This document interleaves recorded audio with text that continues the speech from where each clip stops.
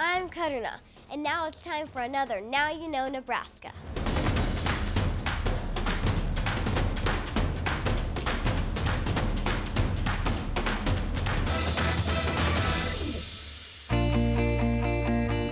Did you know a hospital in our state is one of very few in the country built to treat and even cure people afflicted with the most dangerous diseases on the planet?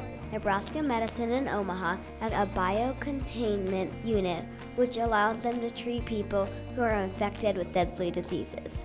One of those is the Ebola virus. In 2014, a doctor who had been working in West Africa and became infected was treated at Nebraska Medicine and released less than a month later. You might wonder what keeps doctors and nurses safe while treating these patients. The unit was created so that all the airflow remains in the patient room and ultraviolet lights help zap any viruses or bacteria on the surfaces. Hospital staff also always wear personal protective gear.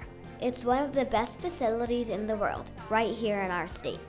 I'm Karuna, and now you know Nebraska.